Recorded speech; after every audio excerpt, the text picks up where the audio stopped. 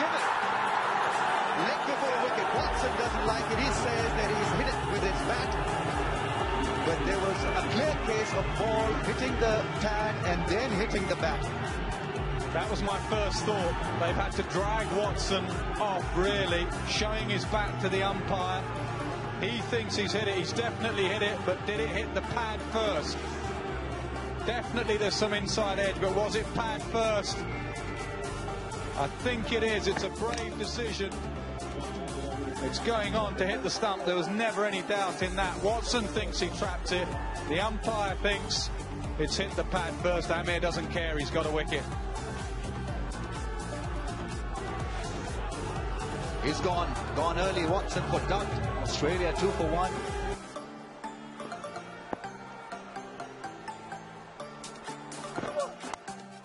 Chipped. Will it get to extra cover? Yes, it does.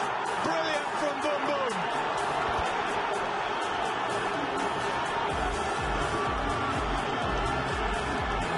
Great catch to Afridi. Just hung in the air long enough for him to make his ground first on foot and then in the air.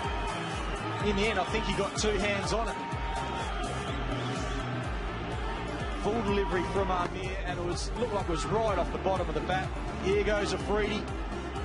Way to his right. Yep, 2 hands. And he celebrates accordingly. Here I am.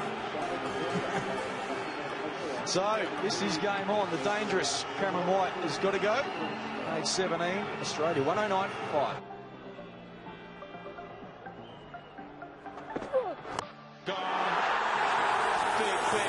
Across the line from Smith. Amir continues to impress.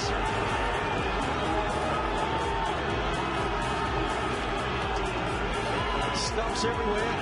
Steve Smith looking towards square leg or big wicket with a shake of the head. Here it is, full and straight. And just missed it. He tried to hit it hard. He is unorthodox. Trying for that area out on the onside. But another wicket down, 6 now. Australia, 132. So young Steve Smith makes his way off. 1 step closer, Pakistan.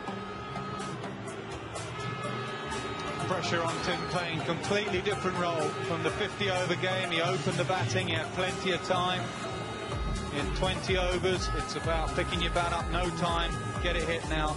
Greg Blewett told us in those 50-over games that he had a very successful 20-over season in Australia.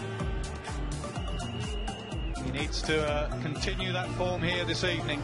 Smith just going across the line a little bit too much. Sounds obvious now. He's probably aiming mid-wicket, trying to drag it in the end. Looked ugly.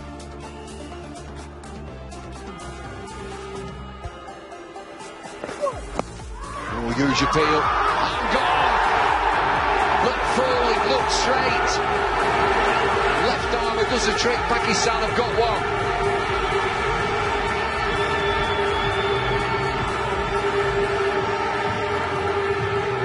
The crowd are into it, and once again it's that man Amir, one of the chief destroyers yesterday, and he strikes again early here in game 2. Is this just going down? May have hit him on the back leg.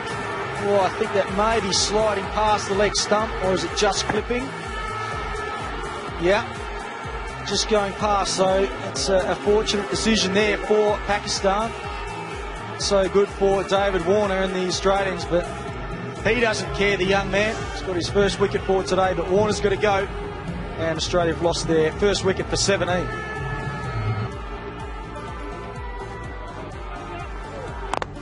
Oh, ball, he chopped on.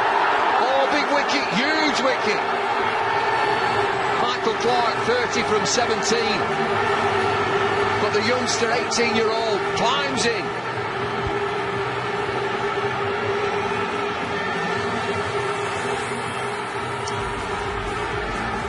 Yeah, this crowd is loving it here at Edgbaston. Every wicket goes down, they are on their feet, blowing their horns, and Michael Clark would be frustrated. Got off to a good start. Bit of a collision there. Well, that's all right.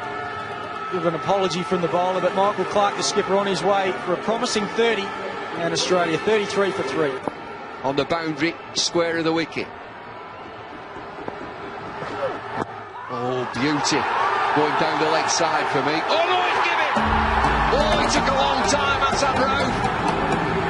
Forward straight, another LBW, Johnson's gone. Well, he's not forgoing Mitchell Johnson, he's hung around for a long time. This swung late from Mohammad Amir. He really is a stunning talent, this lad. Full and how straight? Oh, not quite straight enough for me. Swinging down the leg side, perfect late swing. An appeal from the bowler, you can't blame bowler and keeper for appealing. It's been upheld, Johnson has gone and Australia have gone, I think. 139 for 9.